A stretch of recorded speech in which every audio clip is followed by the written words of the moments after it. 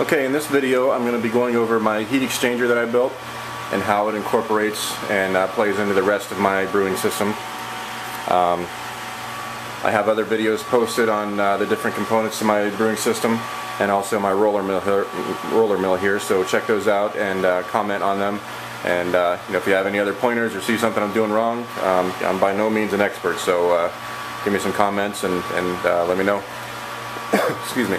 So my heat exchanger, it sits up high on the system, higher than the mash tun and the boil kettle. The reason is, and I'll explain what it looks like inside in a second, but there's water in there, filled almost to the top, and that's going to be right now it's the heat exchange medium for putting the heat into the mash system. But the reason it sits up high is I'm going to use that water later to sparge, which is basically rinsing out the grain once I get done mashing it, and put it into the boil kettle. If you watch my other videos, I'll show you that process too, so just check those out if you have any questions or if that doesn't make sense. So basically, I'm circulating grain or water through the grain right now, which is called mashing, and that water goes through, is driven by that pump, goes through the system and up into my heat exchanger through this tube right here, and then it comes out of the heat exchanger right here and gets circulated back through the grain. But I have to be able to control that temperature. See, the different beers call for different recipes, and the temperature rests, which is basically different temperatures that are held for a certain amount of time. That's all part of the actual recipe. So I have to be able to control that temperature. The heat exchanger, when it comes in, when the wort, which is what it's called before it's fermented, the wort enters the heat exchanger here, and I'll show you the inside of the heat exchanger. This is the other side, and it goes through that copper coil. That's 50 foot of copper there. And if you see in the middle there, I have two heating elements. Those are 4,500 watt heating elements at 220 volts or 240 volts, whatever they call it. That heats that water that's in there. If you hear that, it just kicked on, it's calling for heat. So those heating elements are firing right now. I'm putting heat into that water. You see it kind of steaming and boiling. That heat from the water that's in this keg gets transferred into that water that's flowing through that coil. So it's an indirect heating, and that allows you to heat the water or the wort without scorching it, because there's a lot of sugar in that wort. And if you directly heat it, you run the risk of scorching it and getting some bad flavors in your beer and all sorts of other possible things to kind of mess it up. So there's no chance of scorching it here. If you heard that again, it just kicked off. I got a fairly precise temperature control on it, so it kicks on and off about every 2 minutes.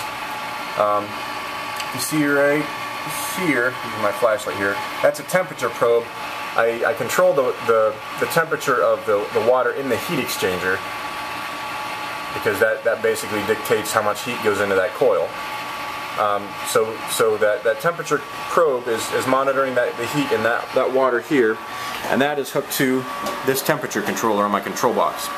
If you see, I have it set for 160, and right now it's reading 162, so it just kicked off, and that water, that wort that's flowing through that coil is picking up the heat in that water and actually cooling it off, and in a minute or two here it's going to kick back on, and when it kicks on, this light I have hooked to the direct line to the heaters, so I know when they're actually on. There's no guesswork. I don't have to guess to see when they're on. It tells me right there.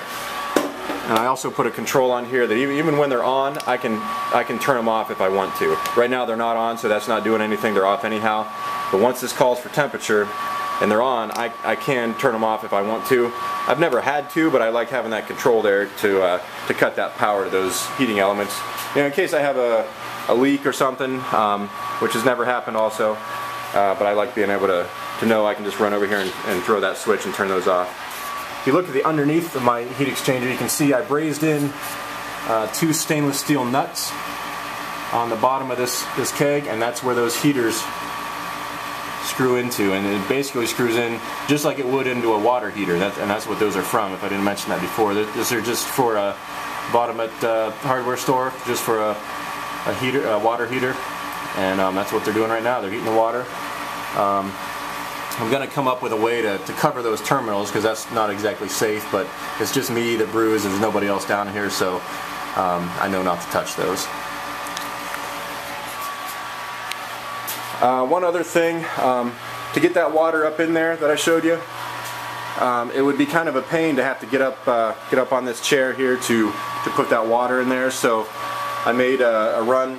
I can fill it up, fill the mash tun up before I even start brewing. Before there's anything in there, I put water in the mash tun up to this crease here, and I run that through up this tube up into the bottom. You can see here into my mash tun, so I can fill it from down here, so I don't have to get up there and fill it. I just turn my pump on and it pumps that water up into there. Then I shut this valve off to keep it from coming out, and then I fill my mash tun for my mash water.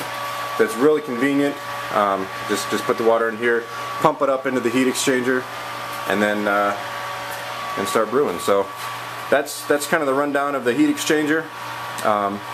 Leave me comments if you have any questions, or if you have any pointers for ways I can do it better, because like I said, I'm by far not an expert, so let me know if there's anything I'm doing wrong, or if you have any ideas, or if you like my system, give me a comment. Thank you.